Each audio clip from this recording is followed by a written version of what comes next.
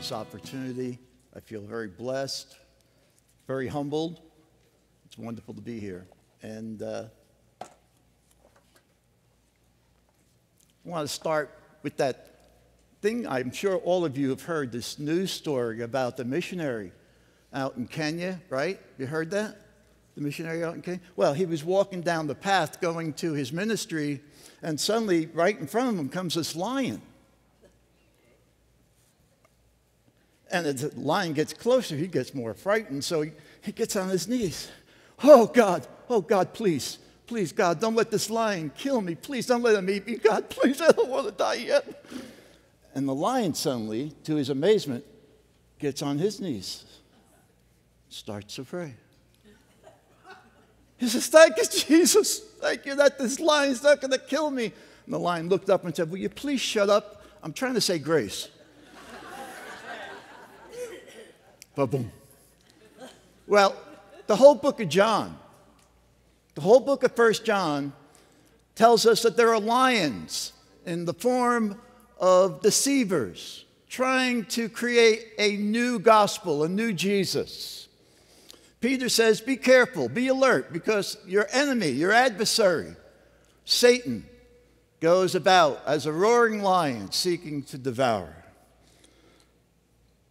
It's a dark time in which John speaks to the church.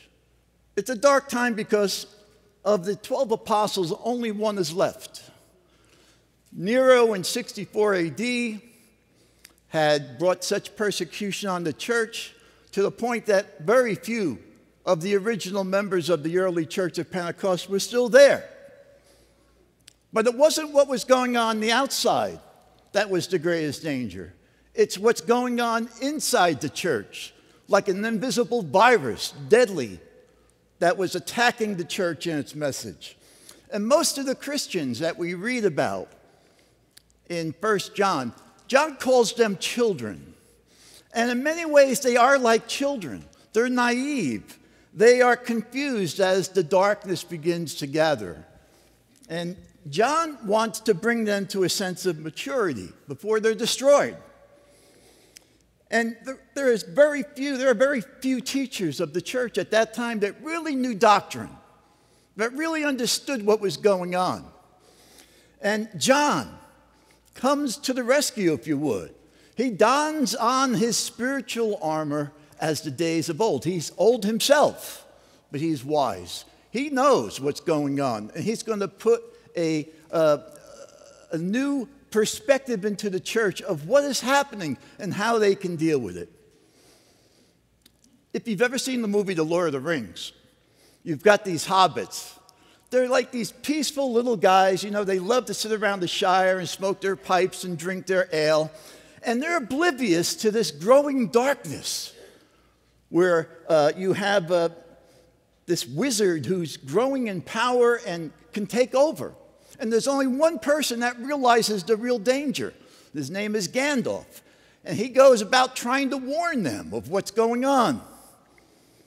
And so it is with John. He is the only one, the last apostle, understanding and sounding the alarm to battle. John has 3 goals. Number 1, expose the darkness. Number 2, explain the truth. And number 3, exhort the faithful. Those are the basic 3 things of 1 John. That's his purpose. That's his goal. And for John, there can be no middle ground. There can be no compromise with evil. You're either a child of God or you're a child of the devil. You notice that as you've read the book, how he gets? You're either brothers or sisters that you love one another or you hate them. No middle ground. You're either in the world or you're in Christ. You're either walking in the light or you're walking in the darkness. You're either remaining in life or you are remaining in death. You're either of Christ or the Antichrist. A lot of lukewarm people would say, John, you know, you're an extremist. You're a fundamentalist. And John would probably say to them, what you call extreme, I call the authentic Christian life. Amen? in Star Wars, you have this same kind of theme going on. It's interesting how movies pick up these things, but they don't get the full understanding. But you have this same motif as you have in 1 John. You have the evil empire, Darth Vader, okay? And he's threatening everybody. And you remember Princess Leia. She says, "Help me, Obi-Wan Kenobi. You're my only hope." I'll do that again. "Help me, Obi-Wan Kenobi. You're my only hope." And she realizes that he's the only surviving Jedi.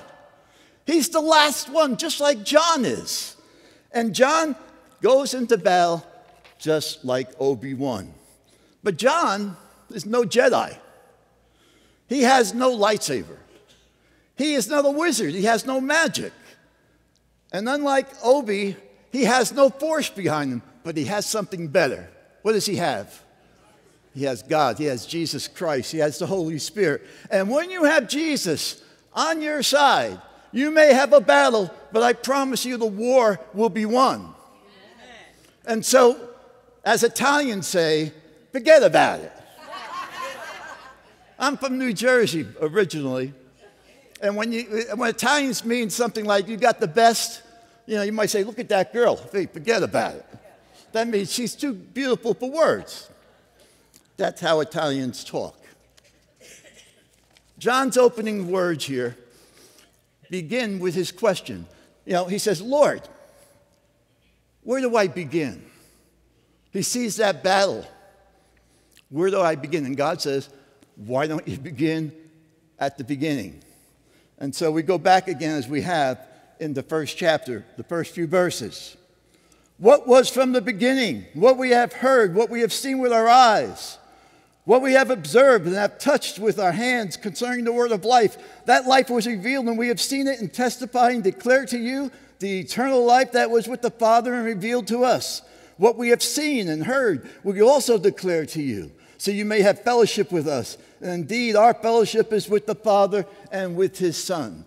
The verbs in these first few verses are special verbs. They imply a lasting impression. A lasting impression. So it's like when you had your first newborn child. You looked at that baby's face. You'll never forget that.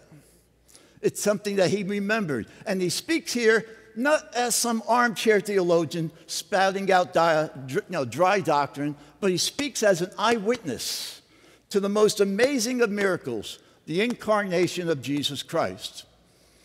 Most churches do not speak of this very much. It usually comes around Christmas time, right? That's when you hear it. But it is the greatest and the most important essential doctrine of the Christian faith. You take away the incarnation of Jesus Christ, you have nothing left. You might as well join a cult because you have nothing really left. You have no hope.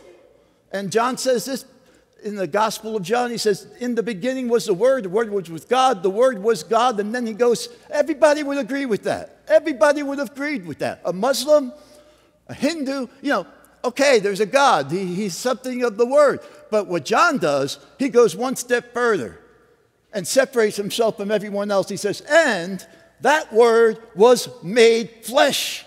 That God became a human being. And we saw him and saw his glory. John says, I want you to understand that in verse 4, that you may have joy. And that's really what we have. I have not seen Jesus. I have not touched Jesus. But Jesus has touched me. And he's touched you, if you know him. And that's the joy we have. We'll never be the same once we're touched by Jesus Christ. John's opening words here, as he speaks to this church, have amazing credibility, amazing authority. I was there. Nobody's going to tell me what I didn't see or saw. I was there. And now, like lightning, John gets onto the attack. You remember your mom used to say, you can't say something nice. What? Say nothing. Yeah. Well, John has a lot to say, and there's nothing nice what he has to say about these people. He says, first of all, chapter 1, verse 6, these people that are bringing these doctrines are liars. They're liars. If we say we have fellowship with him and yet walk in darkness, we're lying. He goes on in chapter 2 and verse 22 and says these words, who is the liar, if not the one who denies Jesus Christ is the living Son of God, the Christ, the Messiah? So he says they're liars. He says also these people are deceivers. Chapter 2, verse 26. I have written these things to you concerning those who are trying to deceive you. They're deceivers, John says. Then he says they're hypocrites. Chapter 3, verse 10, he says they're phonies. This is how God's children and the devil's children become obvious. Whoever does not do what is right is not of God, especially the one who does not love his brother or his sister. So he says they're spiritual phonies. He keeps on going, doesn't he? He says in chapter 2, verse 22, these people are literally satanic. Who is a liar if not the one who denies Jesus is the Christ? This one is the Antichrist, the one who denies the Father and the Son. So he says these people are liars, these people are deceivers, these people are hypocrites, these people are satanic, and thank God these people are gone. Chapter 2, verse 19, he says the words, they went out from us, but they did not belong to us. If they had belonged to us, they would have remained with us. Good riddance. Please shut the door on the way out, because a house divided cannot stand. So thank God that they finally left. Good riddance. And where did they go? I don't know. Today you could go anywhere and people would welcome you. They don't care what doctrines you have. As long as you want to work in the church, they give you a job, they're happy. But these people are ultimately on their way to hell unless they repented. Well, moving on here. The Apostle Paul, 30 years before these people came, Paul had his own problems with these kind of people. I'd like you to turn to the book of Colossians with me in chapter 2, verses 8 through 9. Paul now is speaking about these very kind of people, these people who denied the resurrection, denied the bodily resurrection of Christ, denied the cross. He says to the church, be careful that no one takes you captive through philosophy and empty deceit based on human traditions, based on the elements of the world rather than Christ. Now notice what he says in verse 9. For the entire fullness of God's nature dwells what? What's that next word? Dwells bodily in Christ. In other words, he's making a specific point here of the bodily incarnation of Jesus Christ, because it was being denied in Colossae just as it was being denied in John's churches. I tell you, brothers and sisters, any teaching, any experience, no matter how fulfilling you may think it is, how alluring, how exhilarating, how enlightening it may come, anything that seeks to replace the true incarnated Jesus Christ of Scripture, John would tell you it's demonic. It's demonic. And it always comes across as being good, but it's not. No end today of people and teachings claiming, as these very people did in the New Testament, to have a new and better alternative to Jesus Christ. Oh, you're a Christian? That's fine. That's lovely. I'd like to share something with you a little more that you can understand better. New and greater illumination and enlightenment. And I see that even in churches. Many people turning to all kinds of things to find, to find more understanding, but many times it's the devil in disguise. What this is called in the New Testament is Gnosticism. It means knowledge. It means knowledge is a good thing, right? But it can be a bad thing when it's done in the wrong way. And we have the same kind of problems today in our world as John did then. Scientology, Christian Science, Mormonism, Eastern mysticism, Wicca, Reiki, channeling, energy medicine, finding your new karma. All of these things are esoteric. They're all telling you, here's the key, how you can find it. And yet they all come back into a denial of who Jesus really is. Today's most popular Gnostic phrase that you'll find from people is when they say, I'm not religious, I'm spiritual. William Shatner's just written a book about that. I'm not religious. When I hear people say that, I say, I think I get what you're saying. In other words, you don't want to be accountable to God, to his standards, or to his Bible. That's what you mean, right? Here's another one. They look at you coming to church on Sunday, they would say, yeah, I guess that's okay, but I'm not into organized religion. So I usually tell people, oh, you mean you're in disorganized religion? Because that's really what it's all about. Now, there's a fancy theological term we have for people that believe in these kind of things. You may have heard it. We call it stupidity. And, Mr. Monk would say, I could be wrong now, but I don't think so. Because it is stupidity when you have the plain truth in front of you and you deny and reject it. The message of 1 John is basically saying, don't accept any substitutes. Get the real thing. I was over at Smith's the other day. I wanted to get some Oreos. They don't have any, they're rather Oreos. They have every kind of Oreo except the original. But you could try this. It's Kroger's chocolate cream cookies. Okay. Something wrong? These aren't Oreos. I want Oreos. You say, I want the original. I want what's real. Jesus says, I am the way, the truth, and the life. No one comes to God but by me. I am the real deal. I am the real hope. As a kid, we didn't have DVD players. We had televisions. And I would watch TV. I used to live for this. At night, there was a show on called Chiller Theater. And it would show all these monster movies. In the films like Invaders from Mars, Invasion of the Body Snatchers. What you have are aliens disguised as human beings. And they're deceiving everybody. I could tell they were aliens because the music always would start, John, is that you? So I Married a Monster from Outer Space. They Came from Outer Space. All these movies. And, it's funny, but it's the same thing with these Gnostic cults. You go to the airport, you'll see all kinds of people there handing out literature.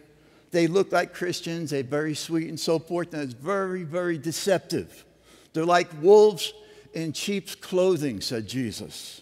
And all around us, these people and these philosophies and teachings are here. And you need to be careful, brothers and sisters. You need to be careful. Because even for myself, 50 years in ministry and theology, I can be easily taken by their words if I don't really check it out carefully.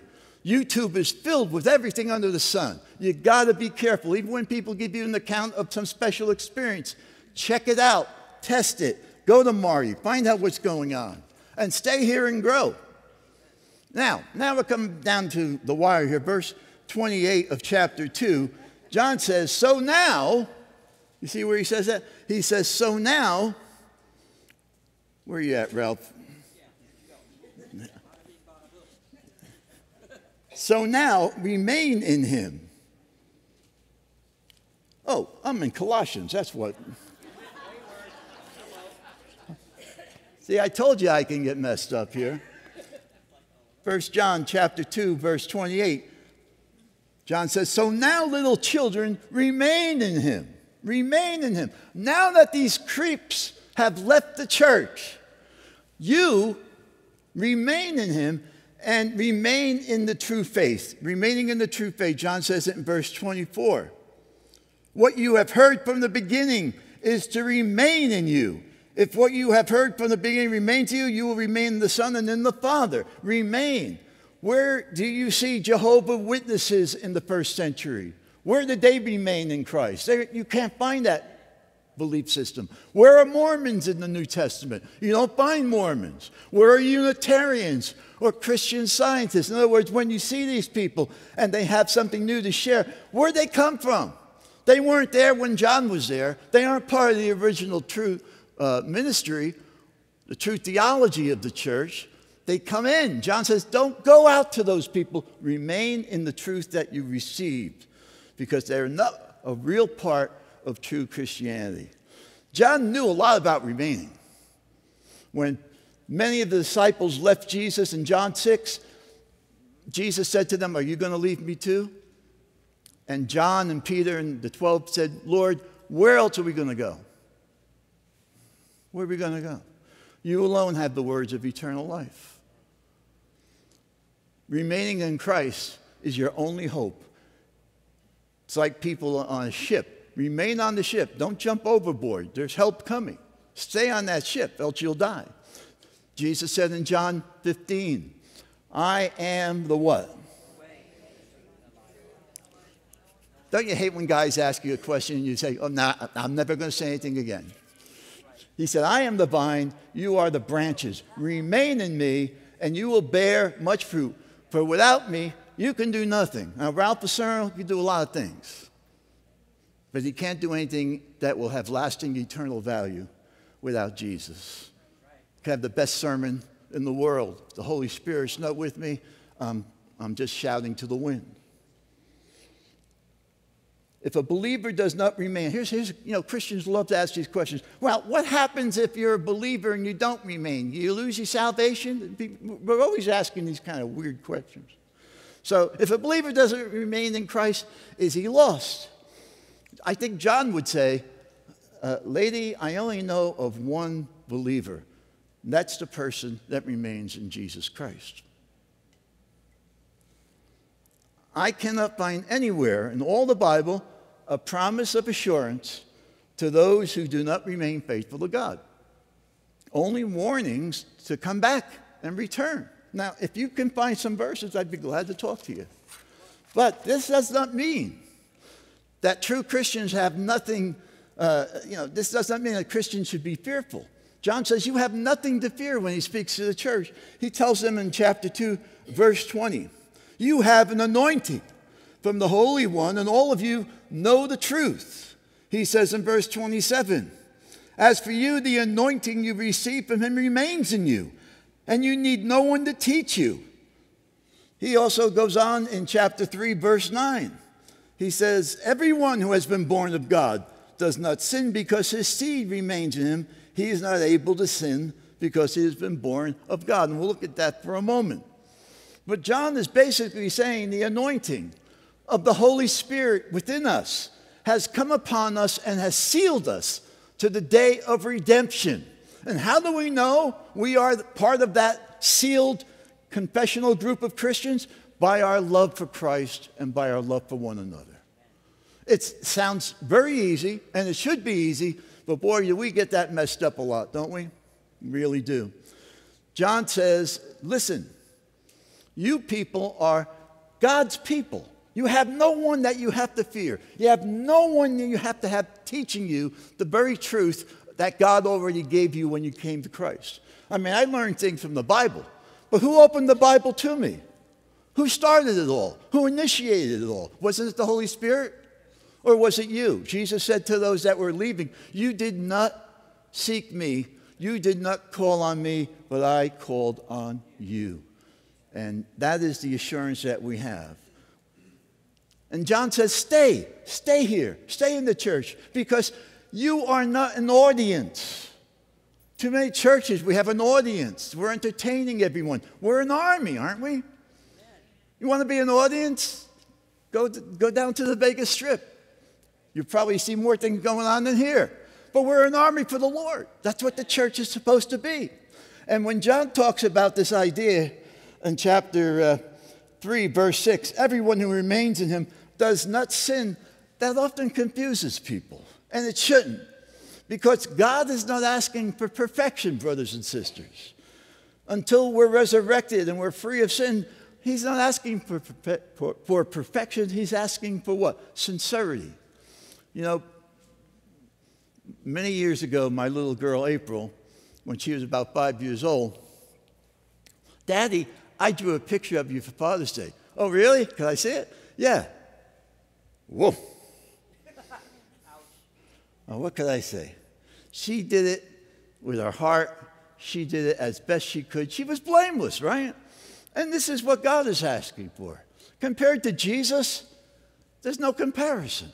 But in God's eyes, we're his children, and his children are precious to him.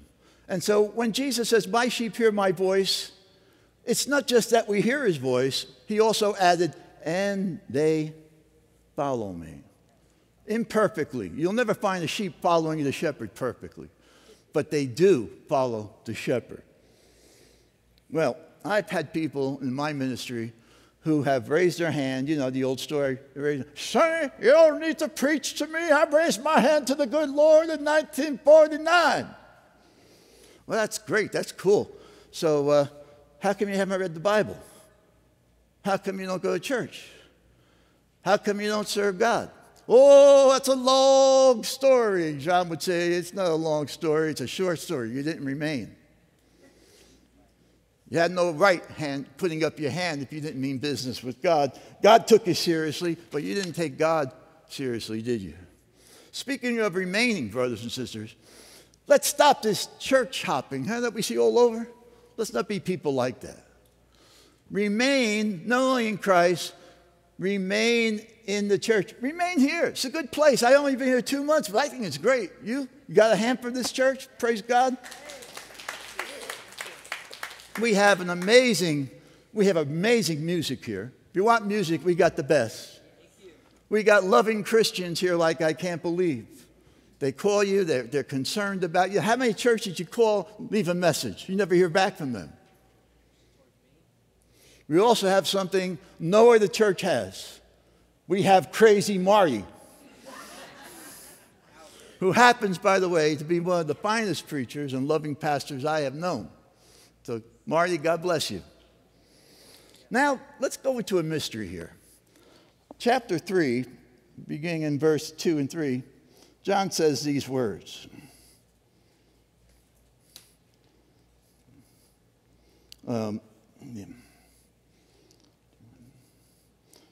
See what great love the Father has given us that we should be called John's children, and we are. And the reason the world does not know us is that it didn't know him. Then John goes on to say, what we will be, dear friends, we are God's children now, and what we will be has not yet been revealed. But we know that when he appears, we will be like him. There is in John's eschatological understanding of referring to the last times, the last days, there's a now and a then. You use that term, right? Now and then. Now, we are God's children. Then, we're not sure what we will be like, but we know we'll be like him. Paul does the same thing in 1 Corinthians chapter 13, verse 12. Now, we see through a glass what? Darkly. Then, we shall see face to face. So there is a now and there is a then. We hate mysteries, don't we? We want everything right now, and there's so many books, there's so many videos. Everybody's promising you can have all the answers. Be very careful when people tell you that, because you don't have all the answers. And people, they just keep pushing, they keep pushing. It's like, you ever watch Lieutenant Columbo, the old Lieutenant Columbo shows? I think Lieutenant Columbo, if he saw the Apostle John, he'd say, you know, I just got one more thing I got to ask you here. I got to tie up this loose end that you said what we're going to be. I mean, I don't want to. And John keeps saying, look, we don't know. Yeah, I get that, you know, but I just wanted to find out a little more. Maybe you have to wait. And that's what God is telling us. You just have to wait. But listen, we got something good telling us, because mysteries have a conclusion. Because we're like, in some ways, Captain Kirk going in Star Trek. We're going to a place, a final destination. The final frontier where no one has gone before. That's what the church is. We're on a destination. The church isn't just potluck suppers or singing in church or doing all the things we do. That's great. But we're heading for a final destination that's going to be anything but this. Something incredible. John says, listen, I can't tell you what we're going to be like fully, but this is what you can bank on. You're going to be like Jesus. Now, what does he mean by that? You're going to have a body like Jesus. So like Jesus, you too will be resurrected bodily with a glorified physical body, a transmedium body. He was able to appear and disappear, walk right through a wall, impervious to death, decay, disease. And like Jesus, you're going to recognize your loved ones. Jesus did not come back as a zombie. You know, Hollywood, he came back from the grave. That's a scary thing. But Jesus came back and he recognized his disciples. He loved them. He remembered them. And that's what will be for you in the resurrected state. You will know your loved ones in Christ. You will recognize them forever. And so John is saying this. Imagine, if you would, a new humanity, outshining the very stars. It's mind-blowing. A new destiny with God. And what cult, what religion, what philosophy can come close to that? You have it all. You have everything, John is saying. Why would you give that up to join some crazy cult, some crazy philosophy? What amazes me is how many are telling us of their out-of-body experiences today. I guess John, would like to hear what they had to say. Because John says it sounds like you've got a roadmap to heaven already. And I'm not saying that I don't think some of those things are real or true. I've studied this very much. And I would say some of these people have had a real experience with God. Some of them have had an experience with Satan. Somebody comes back and tells you things that aren't biblical. And, some of these people are just loony. They're loony.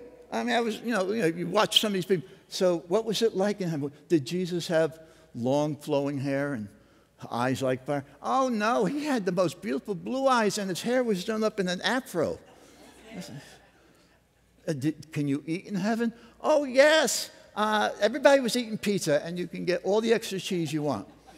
I mean, they're ridiculous. And, I say, well, this is crazy. And why are people listening to this? Let's stop spending so much time on what we don't know and start spending more time on what we do know. That's what John wants us to do. And then he goes on to a subject, of course, that people don't like to talk about at all in church, and that's the devil. And it's not just in the Bible. The devil's not just in the Bible. He's all around us. But, he's very deceptive. And John says, listen, there's 3 things you need to know about the devil. Verse 22 of chapter 3. He says, chapter 3, verse 8. He says, the devil has both a demonic and human plan. He has both a demonic and a human plan. He works with people, not only his demonic angels, but he works through his messengers, people that deny Christ. The human disciples that come in the guise of Christians who are deceptive. So John says we first of all can know that the devil is the one who sins. The one who commits sin is of the devil, for the devil has sinned from the beginning. Then John goes on to say the beginning here. And what beginning is he speaking about? Well, there's a myth that Christians have that's just not biblical. And people are shocked when I tell them this. But they think that somehow before the world was created, when the angels were created, that Satan fell and became Satan. There's nothing in Scripture that talks about that. When John talks about the beginning, he's talking about Genesis 3. That's when Satan fell. He was in the garden. He was God's greatest angel. And that's when he fell. That's when God cursed him. Not prehistory, but in Genesis 3 is when he fell and was cursed. And he looked at Adam and Eve, and he was jealous. He was jealous. He said, why should they be in God's very image when I'm not in God's image? Why can't I reflect that image? He was jealous of them, and he tried to destroy them by saying the same lie that these cults are saying. You can become like God. And then John mentions the part that Satan really hates. He said, Jesus Christ came into this world to destroy the work of the devil. And you'll find that work done right here in Colossians chapter 2, in verse 15. I'll read it to you. Paul the apostle says, Jesus disarmed the rulers and authorities and disgraced them publicly when he triumphed over them. In other words, Jesus came, the basic truth that John is saying is that death, darkness, sin, this all had its origin in Satan. And Satan was destroyed. You say, well, he doesn't seem like he's destroyed right now. Be careful, brothers and sisters. He is going to be finally destroyed when the Lord comes. But there's nothing worse, nothing more dangerous than a lion that's wounded. I can't tell you how many hunters have been killed getting close to the lion thinking he was dead, and suddenly that lion came back and struck him down. Be careful, says Peter. Be careful. He's mortally wounded. But the Bible says that Jesus came and destroyed the work of the devil. And he uses this idea of God triumphed over Satan. And the word that he uses here is a very interesting word. It's the same word that they use in Rome. When you were taken prisoner in Rome, they would march all the prisoners through the main streets, shackled, so that it was seen very clearly how utterly defeated they were. And in Colossians, Paul is saying, that is how Jesus destroyed the work of the devil. He chained him. His authority is bound to a great extent, and he can only do that which God allows. Then John goes on again in chapter 3, beginning in verse 11 and 12, to speak of Cain and Abel. And he brings this into the context. He says in chapter 3, beginning in verse 11, for this message you heard from the beginning is this, that we should love one another, unlike Cain, who was of the evil one and murdered his brother. And why did he murder him? Because his deeds were evil and his brothers were righteous. And I was reading that the first time, and I said, why pick on Cain? I mean, yeah, he did something bad, but there are a lot worse people in the Bible, it seems, than Cain. He killed one person, but that's not the point. John's going to tie this in. John says, no, it's not the point he just killed one. He killed his family. He killed his brother. And that is the thing that John is trying to say here. We are a family in this church. We are God's people, and to willfully hold back your love, your giving to a fellow brother or sister in Christ is not only not nice, it is demonic. It ties right in with Cain, ties right in with Satan. Look at chapter 3, verses 15. John says these words, everyone who hates his brother or his sister is not a nice guy. Is that what he says? He says he's a murderer. You put that person to death in your own mind. I don't want to be bothered. I just excuse myself away from him. John says, you might as well kill him then. You might as well just kill him. You don't care for him. To God, it doesn't make any difference. John goes on to say in verse 16, this is how we have come to know God's love. Jesus laid down his life for us. We should lay down our lives for our brother or sister. And if anyone has this world's goods and sees a fellow believer in need and withholds compassion from him, how does God's love reside in him? Let's not love with words or speech, but in action. In Acts chapter 5, Ananias and Sapphira, they withhold their love, don't they? They want to give everything, but they don't want to really do it. They just want to show they did, and they hold back. And what does Peter say? He says, you've identified with Satan.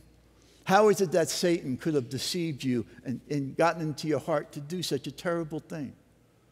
How could that possibly be?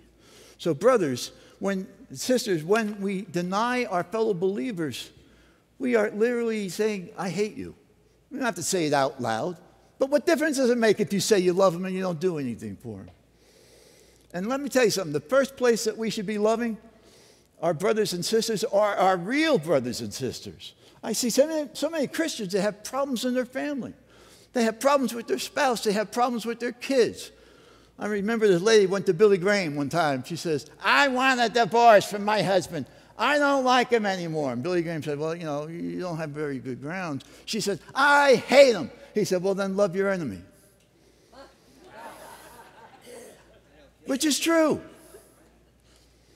Jumping to assurance. You know, John's all over the place. Jumping to assurance in chapter 3, verse 14, John says these words. We know we have passed from death to life because we love our brothers and sisters.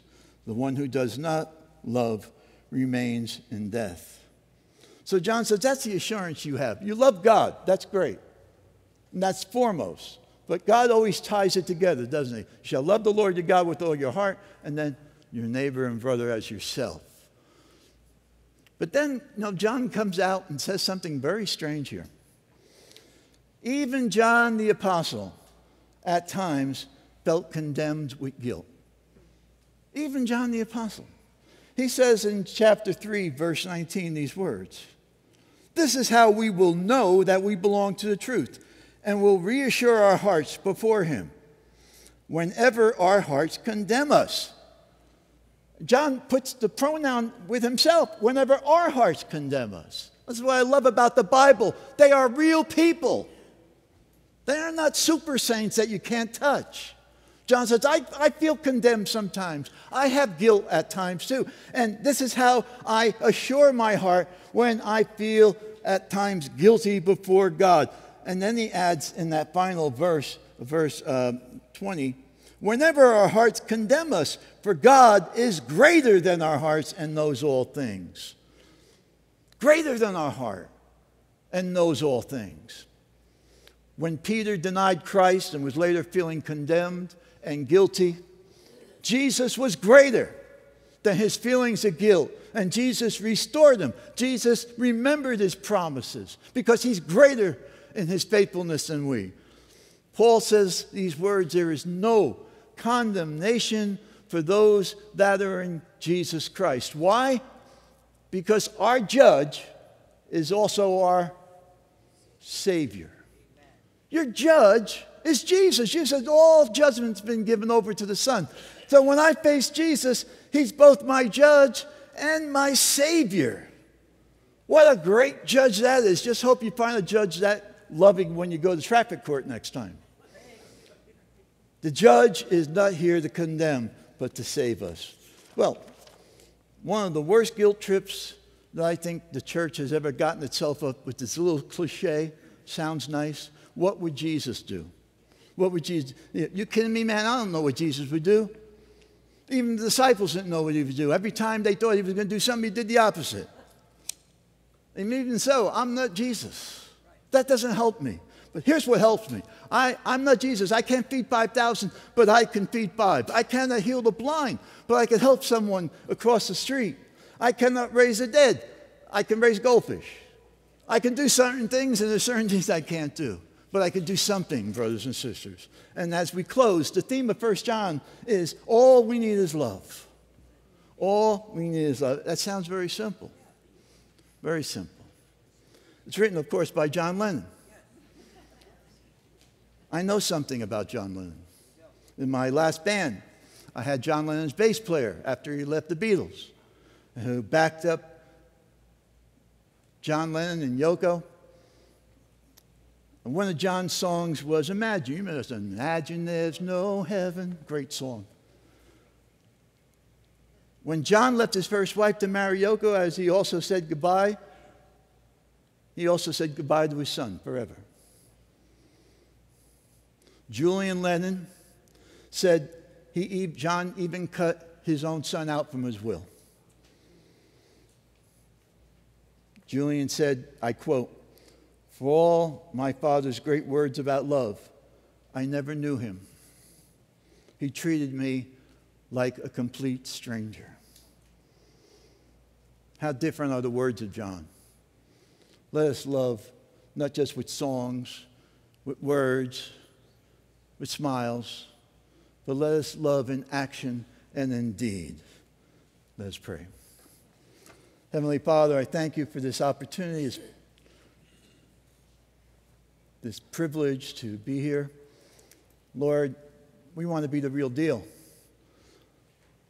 We'd rather live in some darkness and wait on the hope of Jesus Christ returning than to grab on to some kind of false teaching that gives us assurance, but is nothing but an angel of light deceiving us.